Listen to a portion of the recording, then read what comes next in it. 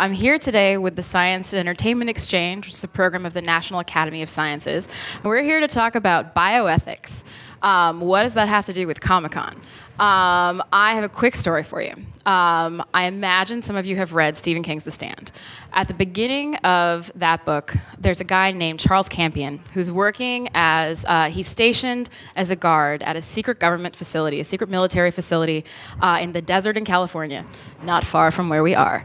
And it's his responsibility to make sure that no one gets in or on or off the base who's not supposed to. And in particular, if anything goes wrong, it's his responsibility to lock down the base and make sure that nobody and nothing gets out.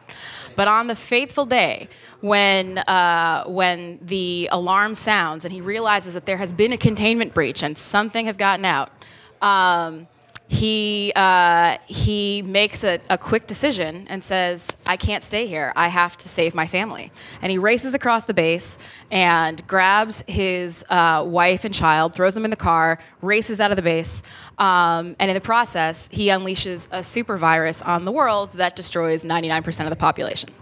He just made an ethical decision. And I think we probably all agree that he made the wrong one because he killed the vast majority of people on the planet and unleashed the apocalypse. But these sorts of decisions are the basis for a lot of our favorite stories, and we're going to talk about a few of those things today. Alongside me to discuss this are my two friends, Mike Kalichman, oh my God, sorry, and Felicia Cohn. And would you guys please tell us a little bit about who you are and what you guys do?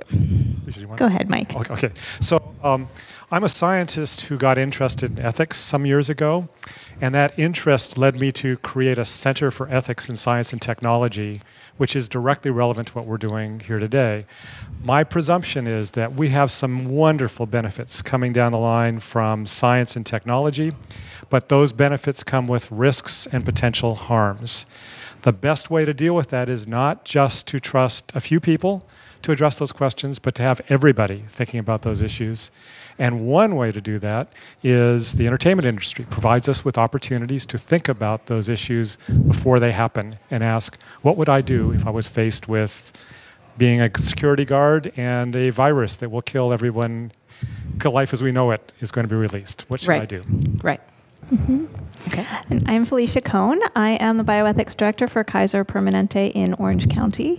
I'm also a clinical professor at the University of California, Irvine. My background is actually in religious ethics, that I wanted to work in the healthcare field, so spend most of my time in hospitals, where we deal with those questions every day. There are a lot of things we can do. My job is to help figure out what we should do. All right. So let's dive in. Please tweet us your questions and comments, and we'll try to see if we can bring any of those up. First off, let's talk about the movie Gattaca. So Gattaca, if you guys remember, is a movie about a near future where genetic modification has become commonplace, to the point where the vast majority of people on the planet now have been modified in some way to at the very least, filter out diseases, but also to make them stronger, more attractive, more intelligent. And the people who don't have those modifications have become something of an underclass in society. So I guess I'd love for you guys to walk us through how likely is this? How close is this? What's going on that's like this? And what are the ethical questions that we should be thinking about? Well, I'll jump in first on the science part, is that we are doing genetic modification of a variety of organisms now. This is not just a question of a technology that may never come to pass. This one is there, and really the main limitations right now are the decision not to be doing very much of this in human organisms, but we know that we are genetically modifying other species. We've been actually genetically modifying species for many thousands of years, but in the laboratory now, genetic modifications of plants and animals are already going on. Right. Well, since Mendel and his peas, who we all learned about in elementary school, we've been making changes. Not always on purpose, but we change our food, we change animals to better suit our needs, and we can do that with human beings. And there are a lot of experiments, a lot of research now to make changes that I think we would all agree on for the better, to eliminate life-threatening diseases, to eliminate disabilities, or whatever in our current definitions constitutes disabilities. But just 2 days ago, the Newfield Council of Bioethics in the United Kingdom decided maybe it is okay to modify human embryos in ways that they said would benefit that person, that baby. And we don't know what that means yet. That might be opening a door to changing human beings, because once you change the genes, you haven't just changed one person, you've changed every person that person creates.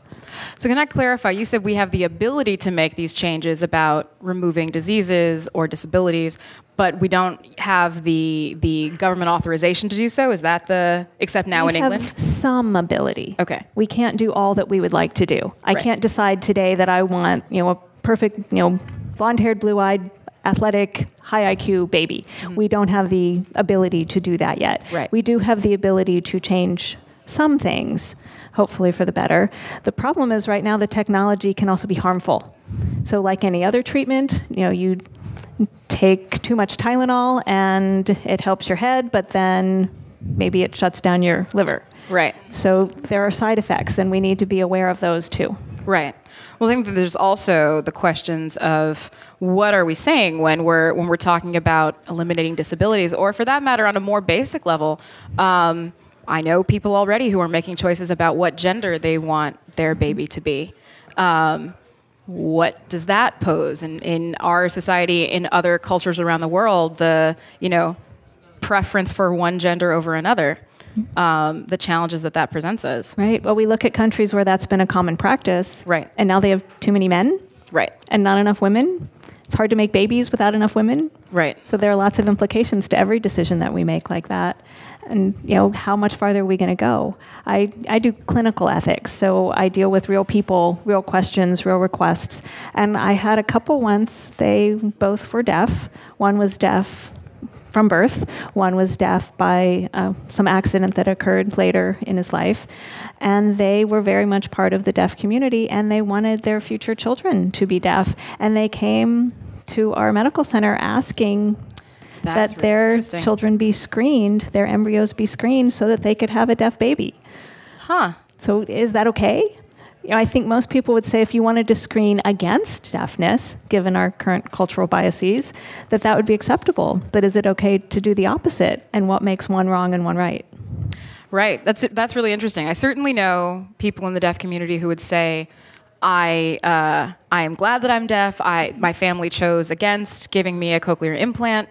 The deaf community is an active culture. I actually had the chance recently in Tel Aviv to participate in an activity at a museum that gives you the experience of being deaf for a limited period of time.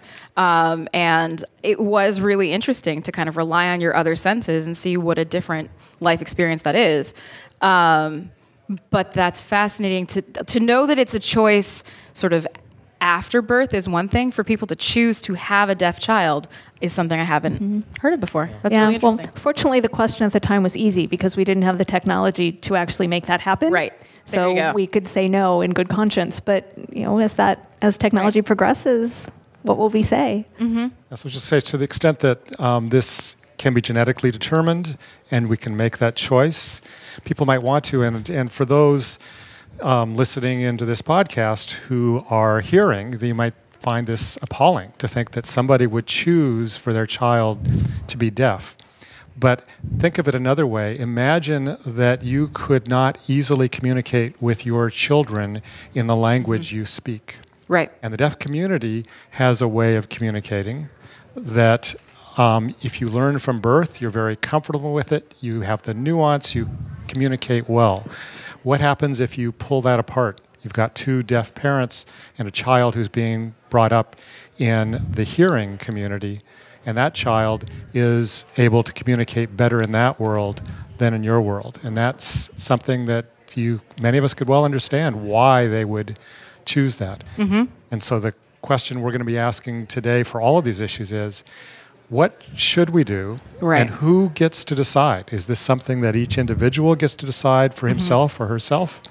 Or is this something that we want society to regulate? Right. And if so, what do those regulations look like? Right. What other sorts of, what are the things that we know are kind of, what do we assume is a given that we want to screen against? What are the obvious, like, these are the things that we are now, what is in practice? I think this, you know this probably better than I do. No, I don't actually know. Oh, okay. Okay, got it. Well, I would assume we talked about the idea of certain, diseases that pretty much make it impossible for a child to grow up. Mm-hmm. I think that we probably aren't in a position to give you a list of things. Sure. But one of the keys here is that most characteristics of people are determined not just by one gene. Mm-hmm. So you might have to look for several. But let's say that a couple have decided to have a child. They have embryos made in vitro in the laboratory, and then they want to choose among those embryos. So they could test those embryos genetically. And one example of something that they definitely would want to remove would be the gene that determines having Huntington's chorea. Specific disease. Sure. Disease which you don't see any evidence of until I believe you're in your 30s or 40s. Mm-hmm. But at that point, it's a difficult, horrific disease from which you will likely die early. Mm-hmm. That would be something that you wouldn't wish on your future child, so you choose an embryo that doesn't have that characteristic. Mm-hmm. Right. Very different than saying, I'm going to go into this embryo and choose genes that are going to make this child taller or have blonde hair. Right.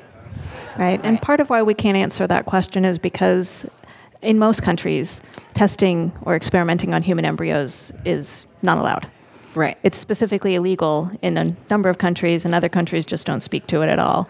So it just hasn't happened, which is why that report out of the United Kingdom was so stunning, because it might start happening now. Sure. And what is that going to mean? Mm-hmm. And we already are doing things like what Mike was talking about. We have couples who have a child with a serious illness who needs maybe an organ transplant or a bone marrow transplant, and they're having trouble finding a matching donor. And so they will conceive another child through in vitro fertilization using pre-implantation genetic diagnosis to determine what the likelihood of each of those embryos of having that disease are, or of being a genetic match to their already existing child.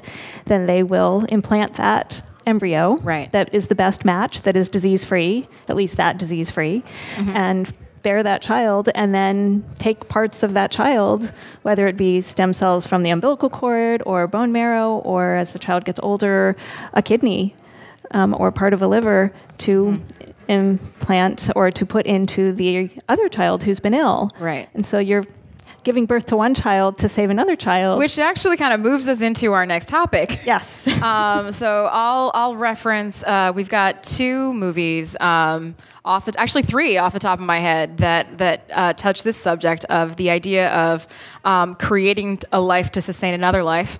I think first of Never Let Me Go.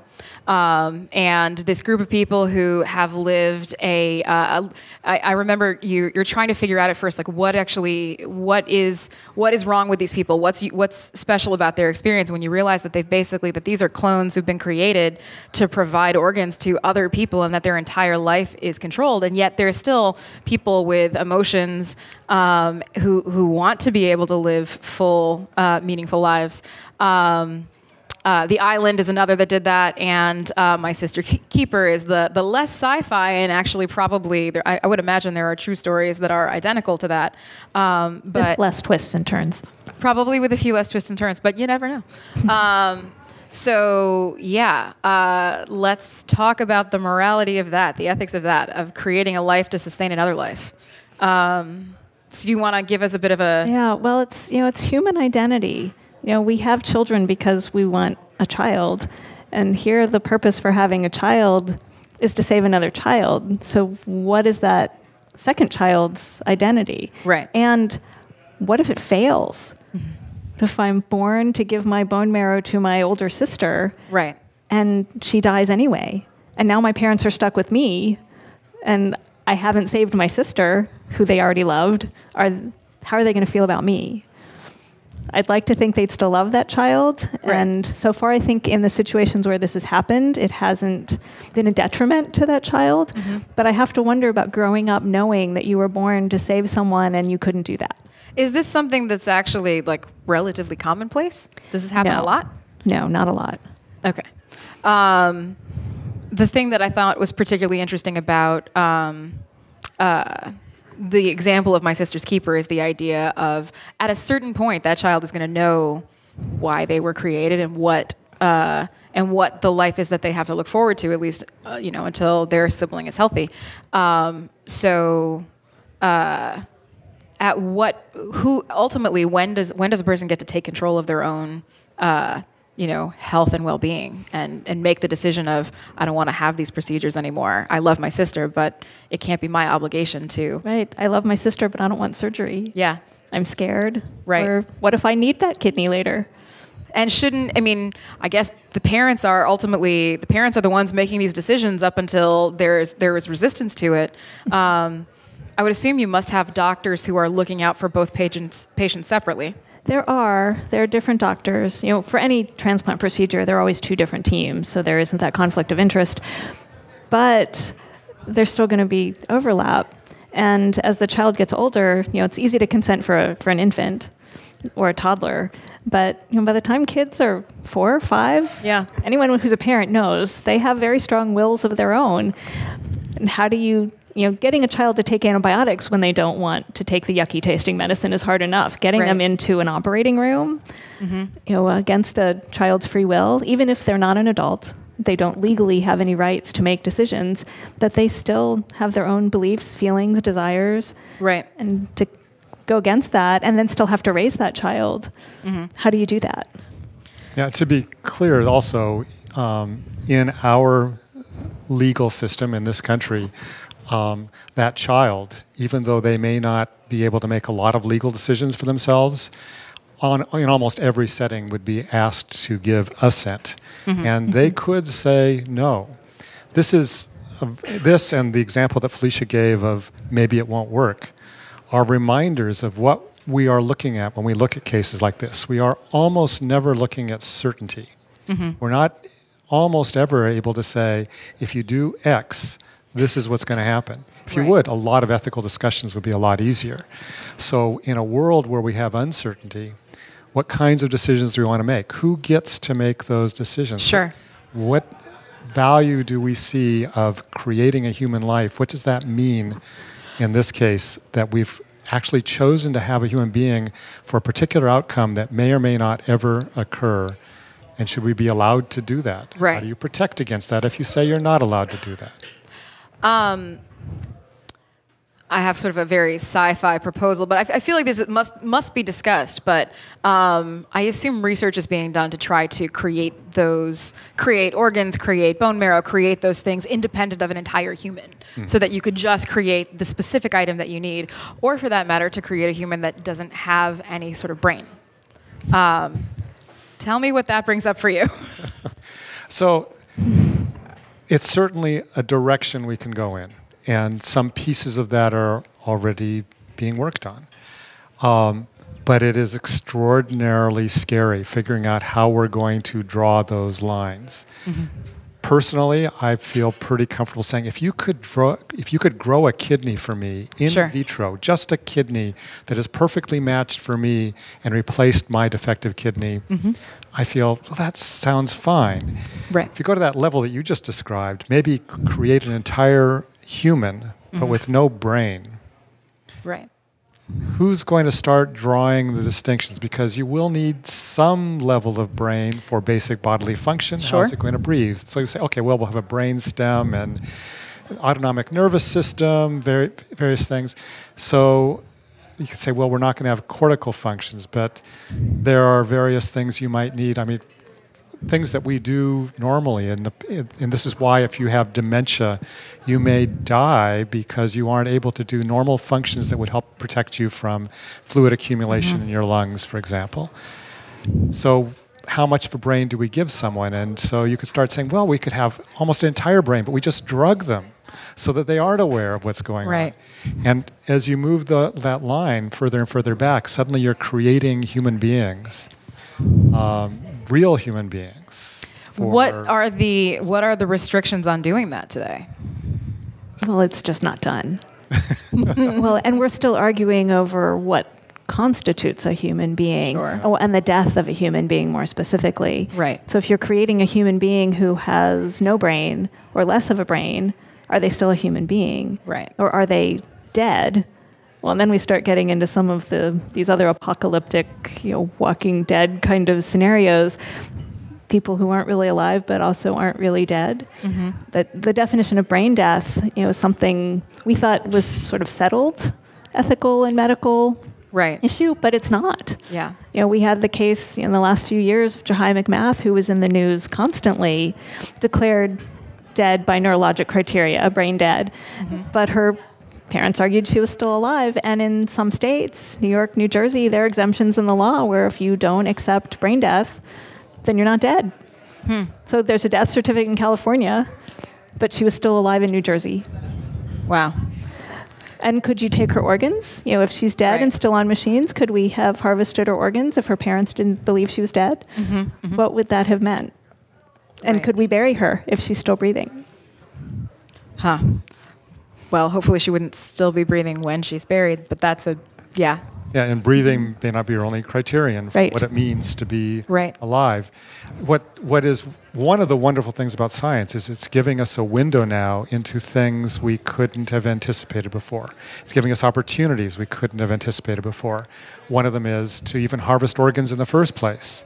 Mm-hmm. But now the question of when you're going to use someone's organs is extraordinarily difficult. There is a group in Canada, and there may be others as well, that has been using a technique called functional magnetic resonance imaging to look at the brains for people who we believe are in effectively a vegetative state. They will never recover function. And using that technique, asking them questions and setting it up so they believe they can get that person, if they have any control of their brain, can actually answer those questions, and discovering that some of these people who we thought are in a vegetative state are actually able to consciously hear things they have heard, and come up with a response to that. I'm not guaranteeing that those people really have function in the way we think of function, but it, again, is opening up a window into something that we wouldn't have even considered just 20 years ago. Okay. I feel like we should move on to a slightly more, I don't know, this is a fun topic for me, but we talked about a Minority Report and the idea of being able to predict future bad behavior. And as science develops, we're learning how to look for markers in people's genetics and also in other aspects of their anatomy that can indicate that they might have a future inclination towards criminal activity. So, can you tell us a little bit more about this? Well, first, I have to remind people, in Minority Report, I believe the terminology was precogs. Precogs, yes. This is a little different than an actual precog so we're not talking about this in the real world, but just, the idea was intriguing that with these precogs, these individuals that are basically nurtured in order to predict the future, what's going to happen with an individual. We have no mechanism in science that I know of that's actually going to work on that. Right. But the idea is intriguing, that you could somehow predict whether an individual is going to, for example, commit a murder. Mm-hmm. And so the presumption in this movie, based on a novel from Philip K. Dick, or a story from Philip K. Dick, is that you could stop somebody before they committed the crime because you know the crime they're going to commit. First thing to point out is the same thing I mentioned earlier. Most things we deal with are matters of probability, not certainty. And that's ultimately sort of the much of the plot of that movie has to do with flaws in that system. Exactly. So now let's translate that into something we can do. And one of the things we can do is we can measure neurotransmitters in people's brains. We can look at brain anatomy. We can measure brain function under certain circumstances. In every one of those cases, we might ask questions about what are the characteristics of somebody who would do X? Mm-hmm. What are the characteristics of somebody who would commit a crime? So what if we found that 95% of people who have this feature are likely to go on to a life of crime? What should we do with that information? Should we sequester them? But then what about the 5% of those people who don't? I think that we talked a little bit about the James Fallon TED Talk, which I watched honestly more than once because I have a certain interest in sociopaths. They make great subjects for movies. As I recall that, and I think you guys might remember other elements of this talk, but he had done a series of PET scans on brains of sociopaths and had found certain patterns or elements that were consistent among sociopaths. But I also remember that reading somewhere, I don't remember if this was part of his talk, but that not all people who have that brain are going to become violent serial killers. Not all people who have that brain are going to become criminals. They might be perfectly functional members of society, and we would never know that they have this problem. And I remember there was something about a trauma in childhood is what kind of flips the switch for many of these people that turns them from relatively ordinary members of society into mass murderers. But that's probably a small percentage of people who have that kind of brain. The first question is how many people have that pattern, and I remember the work, but I don't remember the percentage. Sure, I think it is a small percentage. I think you're right. The idea that certain triggers are necessary along with this makes some sense, but again, since you don't know whether somebody's going to get that trigger, right? And a really good question is, what is a trigger for somebody? I mean, for somebody who has lived a life of ease and has everything brought to them anytime, a trigger might be that they can't see the movie they want to see today. I mean, right. And for somebody else, the trigger might be that they have no food and they are at risk of being killed in order to try and survive. So that's not something that we can predict. It's not something we can say with certainty. This is a factor that's going to lead to this possible outcome. So, what as a society do we want to do with that? How do we? Right. It's kind of knowledge that you might not be able to act on, or you might not want to act on. Mm-hmm. Well, and I think it's similar to medicine. We all have within us certain genes that, if triggered, could result in disease. Mm-hmm. So do I go and presumptively have certain of my body parts removed, as you do if you have the breast cancer gene? You don't have breast cancer yet, but do you treat it as if you're going to have it? Do you just make that assumption when we really don't know? And lots of diseases are like that. Yeah, although I think what's interesting is and this goes back to the question of who makes these decisions, but when you have that situation, it's my choice what I decide to do with that information. But if the government has the ability, I'm saying the government with a large G, has the ability to measure this in people. When does this become sort of standard testing at some point in time? When you're born or before you're born, are there tests that can be done to show whether or not you have the likelihood of becoming a criminal? And if you have that likelihood, what kind of restriction? I mean, that's what kind of restriction do you put on that life? Can you ever? Do you just have people monitoring them? Should we be implementing any sort of system to test our children for these things as they're going through school? Well, we do in other ways. Okay. We do drug testing.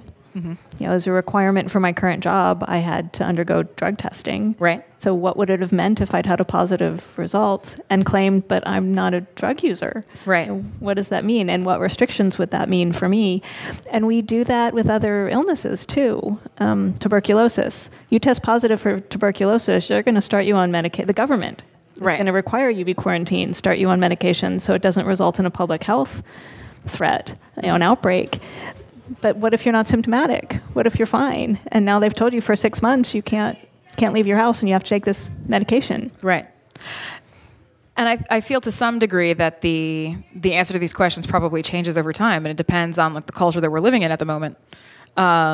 the question of, I guess the question of what sort of tolerance do we have for locking up innocent people who would never do something like this, and what tolerance do we have for that matter in locking up people who have never done anything but are highly likely to? Yeah. Well, in all those cases, again, this probability issue. We already make these kinds of decisions in society. We make choices about what is the risk that if I lock this person up, that I am wrong in doing so. And you could say, well, we should never lock up anybody who isn't guilty, and we should only lock up people who are guilty. Mm-hmm. But just look at by whose definition? Yeah, but just look at the way courts define guilt. You hear terms like beyond a reasonable doubt, preponderance of the evidence. You don't hear absolute certainty because you almost never have absolute certainty. Mm-hmm. And I think if you would go into society, ask the people who are listening in to this discussion, there are a lot who will say, I would rather err on the side of making a mistake and not imprisoning somebody because I don't want innocent people locked up. Right. And there are that's others certainly say, my leaning. Yes, yeah, and that's, because I don't want to be locked up personally. But there are others who would say, I am so fearful of what might happen because of some criminal out there that I would rather lock up anybody who might be a criminal. Right. This is a question of society. You mentioned different societies might have different questions. A society makes its decisions. We make those decisions by our votes, by our input for how we think we should operate. And the same society may change over time. We've locked up Japanese people during the war because they were Japanese people. Right. And now we think that's wrong. A lot of people probably thought it was wrong then as well, yet it happened. Right. Yeah. Yeah. Well, we're moving through these kind of quickly. Okay, we've got plenty. So maybe sort of as an aside to this topic is if you're talking about predicting behavior, the question is what can we see in a human that tells us what their inclination is, what they might do, and one side topic that we were considering talking about today, I think might be worth considering is what about lie detection? So what if you could look into somebody's brain and tell if they were lying or not? And at the risk of doing some advertising, but actually I don't know if it's still the name of the company, there is a company in San Diego that, I won't give their name because I don't remember the name for sure, but the company that uses MRI for detecting whether someone is lying or not. There's been a lot of work done on this. You put somebody in this magnetic resonance image machine, usually used, most of us think of it for looking for brain abnormalities or something, for example, if you're looking at the brain. In this case, using it to look at function in different areas of the brain and seeing which areas of the brain are changed when somebody is telling the truth versus when they are being deceptive. And on the surface, just as I asked you, it sounds like, well, that'd be easy to do. Just put people in when they're lying and people when they're telling the truth. But I need to point out that that's not easy. We can come back to why it's not easy. But let's assume you thought you had done that with a reasonable level of confidence. Now you stick somebody in the machine, and by having them in this machine, you can ask them a question and find out whether they're lying. So what if we could have that machine at the airport? Everybody going through security. The question I had was how much of this is practical to implement in without putting somebody in a machine. I will stipulate right now that if you think lines are long at security at the airports imagine trying to put people into a machine where you have to repeatedly ask them the questions, and it would basically nobody would ever fly. Right. But that's the kind of, every technology starts out very expensive, very slow, very cumbersome. I mean, look at the cell phones we carry around now and compare that to the mainframes that took up the size of this room. Right. And that's just in our lifetimes. Right. Yeah. So possibly in the not distant future, we'll have fingerprint scanners for lying. So in terms of the distance of the future, there was an interesting story I saw a few years ago that said that whenever somebody's in a panel like this one and somebody asks them, well, when will this be? They always say, this is 5 years away. Right. 5 years is sort of the perfect point, far enough to say, okay, well, I know there's still work to be done. Sure. But it's soon enough. It sounds, this is imminent. The real answer is, you don't know. Yeah. Because people are working on these questions from all different directions, and somebody might have an insight, a lucky breakthrough, and suddenly the impossible becomes commonplace. Right. And affordably. Well, I actually think this is a really good lead into to our next topic, which I think the best movie example we had of this was iRobot. In iRobot, we have robots that are now a part of our everyday lives, and they have been coded with a series of principles, the primary of which is you cannot hurt any human. We see today that we have AI around us in a lot of different ways, becoming increasingly common, and we are entrusting these systems to make decisions about our well-being. So, driverless cars being the topic that we started discussing. What do we do when there is a situation where there's a person outside the car who is at risk and there's a person inside the car who's at risk, and we are leaving it in the hands of AI to make the decision of which life is more important? So please tell us more about this.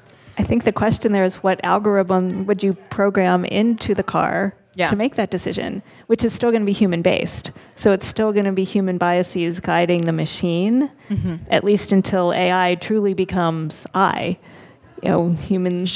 machines truly become intelligent. Yep. But to do that, the machine would have to experience emotions. And that's something that I don't think anyone has figured out. I mean, there are humans who don't experience enough emotion, much less machines. So how would you calculate that? And then how would the machine have any way of knowing who that person behind their wheel is, which would be easier for them to know than who that person outside of the car is, to make that value judgment. And then what is it based on? And it reminds me of when we first started doing kidney dialysis. The machines were enormous and expensive, and a hospital may have just one or two. And so much need. So many people in kidney failure who would benefit, whose lives would be extended by access to this machine. So they had to make those decisions. And how do you do that? And to some degree, that exists now in terms of like organ donation and who is the recipient of those organs. There are the criteria that we use to decide who's at the top of that list. Yes, but at the time, Congress couldn't decide. Couldn't decide, and they were the deciders because they were funding it. So they made it available to everyone. So it is probably the only service that is 100% funded by the government. Your kidneys fail, you will get dialysis. And it will be paid for. Oh, that's interesting. And because we couldn't decide. But at the time, they had groups of people who needed this. So, maybe it's easy to say, well, we'll do the children. We'll make sure the children get this first because they're young and innocent and deserve a chance to grow up. But then what if there's a physician among that group who could help save some of those children? He's doing all his research on kidney transplantation. He could save these children, so maybe you save him. And then maybe there's the mother who has 5 children, and maybe you need to save her so those children don't become orphans. But then we get into the harder questions where what if the person who needs it is a prisoner? A current inmate, and they're still a human being? Are they worthy? And so there were committees set up to do this that made social judgments.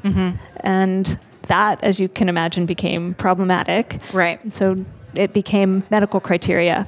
But even in the medical criteria, bias sneaks in because you have to have, like for a transplant, for example, you have to have not been drinking if you want a liver transplant. You have to have demonstrated that you can abstain for 6 months or more. So is that a social judgment or a medical judgment? Or both. And you have to have a support system. So if you're homeless and don't have family to help you make sure you take your meds every day, which seems like a reasonable criteria. You have to be compliant so we don't waste the organ. But is that really a social judgment because you're homeless and don't have loved ones who can help you?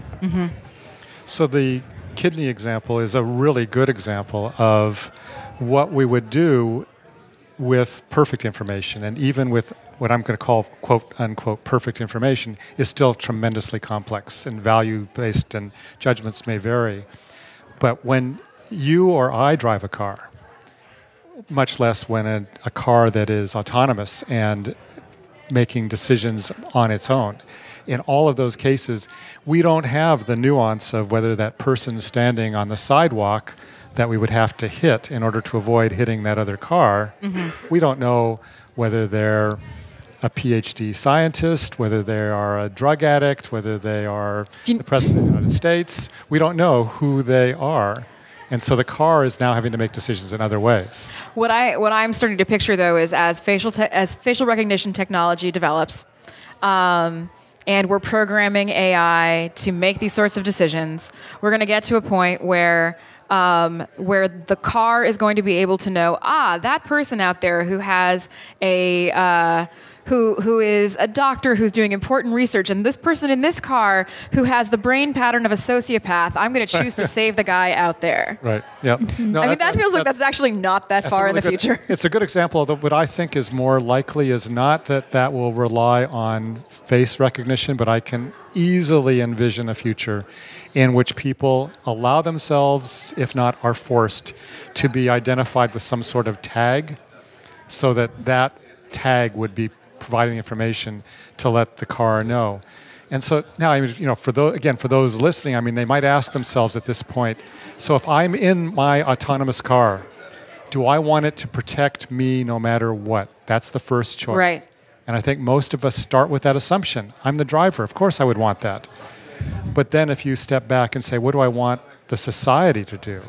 You'd say, well, if the car could choose saving one person or saving 3 people, the car might hit 3 people otherwise, you'd say, well, save the 3 people and that one person should die. Right. Then you start getting to the nuance of if you could know who they were. That's probably the question, I think, furthest out. And the question for all of these that we should start with every one of these questions is the science. What can we actually do? How good is the recognition, the visual recognition a car can do of its environment? And that's what we're still working on. But if you start with that assumption, like in iRobot, where the artificial intelligence cannot harm a human being, then could the machine even work? If it's put into a situation where someone is going to be harmed. It would sort of have like a shutdown effect, right, if there is no option that wouldn't harm a human being. Right. Yeah, I forgot the exact wording, but I think that the wording was such too. that if you had to choose between 2 human beings and one, you would choose losing 1 life instead of 2, things of that sort. But that still is a human bias, that we are presupposing one really philosophical theory is better than another. Yep. That life doesn't have absolute value, that it's all relative. Right. Yeah, so one of the things that's really intriguing is to try and dig deep and think, what kind of level of intelligence are we looking for? We think of ourselves as a gold standard, and we're pretty bad. So now imagine a robot, a device, an artificially intelligent device we've created, and can it get the nuance? So we have Siri now and other devices where we can talk to them and ask them for something. What if they give us information that would cause us to lose our life? But they have no context to know that because they told you turn right here, that a meteor is going to hit there or something. Sure. Same idea. Sure. So they can't always make the decision that would protect life. And we should not make the assumption that our technology will do any better at this than we can. Right. And we don't do a very good job of it. I'm noticing in the chat right now that there's a discussion that's happening about what we were talking about earlier with regard to harvesting organs to use on another child. I think we should clear up some confusion here. Sure. Because they said, wait, they kill the other kid? If they need to, yes. Okay. Just to be clear, we're not actually talking about that. Let's have a vote on that. I think all 3 of us are in favor of not killing. All 3 of us are in favor of not killing anybody, but also we are not having one child specifically to give their organs to another. So that might be the premise of that movie, right? Never Let Me Go, but it was not. No, that's the real life those situation. aren't, and actually, those aren't children. Those are clones. Those are clones. Those are rich people paying for duplicates of themselves as backups. That's also fiction. So just to be clear. But in fairness, there have been discussions. Which is not yet possible for humans. Cloning, not yet possible for humans. For a kidney, which you can lose one kidney and still be absolutely fine in most cases, there have been discussions. I don't know whether any of, and Felicia may know how often that's actually come to fruition, if ever, where families would say, there is a known risk of somebody needing a kidney, and to have a good match, if we had another child, then that child would be able to donate that kidney. Right. It would not be to kill that child to right. take that kidney. No. But the presumption would be that child would be able to give up their kidney for someone else. Right. Getting into all the right. questions we talked about. And we do that now. We don't necessarily procreate to create a donor, but there are living donors who opt to give up a kidney or a part of a liver to save usually a family member, but sometimes a stranger. Do you know, it's interesting, and we have 5 minutes left, and I know that there's a subject I wanted to come back to as for our wrap up. But the one thing I was going to say specifically about kidneys, because it occurred to me after we stopped talking about that, I read about a case years ago about, in fact, a serial killer, like a very serious serial killer, who found out that he was a match for I think it was the brother of an ex-girlfriend or something like that, who needed a kidney donated. And this inmate wanted to be able to donate a kidney. And it became a big court case of whether or not the court would allow him to donate that kidney, or whether he's being coerced into doing that. Mm-hmm. Yeah, prisoners are actually in a special category in our population. You know, we think of them as just being restricted, but they are actually protected in specific ways because of their lack of freedom. So there is that concern that they're being coerced, that maybe they'll get a shorter sentence, maybe there's some benefit to them if they will donate. And then I was just reminded of a movie, and I can't recall what it's called, that Will Smith starred in, that he wanted to become an organ donor, and he set about finding all of his recipients. Oh. Right. I think it was 7 pounds, wasn't it? I think so. Right. And then he went about killing himself in a particular way so that his organs would still be viable. He had figured out who he wanted his liver, his kidney, his heart, his lungs to go to. Mm-hmm. And you have to question what's the motivation behind that. If you're going to be a living, unrelated donor, you're not doing this to save your brother, your mother, your child. Why are you donating? And I see somebody saying kidneys for sale. It's still illegal. Still illegal. Still illegal to sell a kidney. Still illegal to buy a kidney. Yes. So all of this it really comes back to that question again of who entertainment decides? and what we can get from it. I mean, 'cause that's kind of the fun, why we're here. Sure. I mean, you go to a science fiction movie and maybe you like to see things blown up and people running in chases, whatever. But those allow us to think ahead of time about challenges that we may actually be facing already or which we may face in the future. And being able to do that is a valuable thing. So we can pat ourselves on the back and say there's good reason to go and watch that next blockbuster. Yeah, well, TV shows, movies, comic books, they allow us to play these scenarios out.